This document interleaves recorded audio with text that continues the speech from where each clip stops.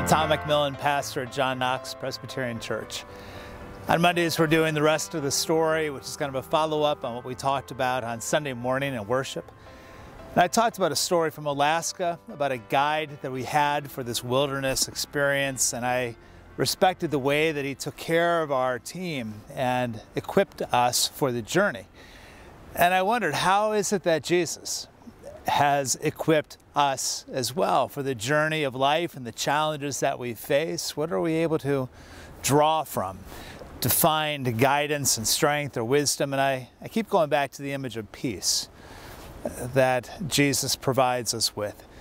He said that my peace I leave with you, my peace I give to you. I do not give to you as the world gives.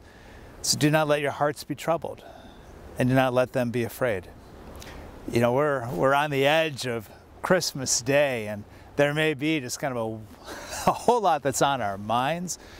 But every now and then you get a Christmas card, and just the words in it orient you, or at night you're driving and you see Christmas lights that are illuminating the darkness, and it somehow fills you with a sense of maybe nostalgia, maybe peace. And there are all kinds of ways that the peace of Christ becomes present for us if we would but breathe and allow it to come as a gift, to settle the soul and to orient the mind and to calm some of the anxieties and the worries, and to trust that the Savior of the world is with us. And He is the one who fulfilled the prophecy from Isaiah.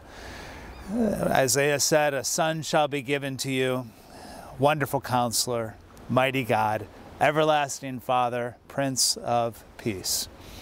So let this Prince of Peace, the Savior of the world, provide you with a gift of peace, not just for you to receive into your own life, but then also to share with people around you, in your family, and with your neighbors.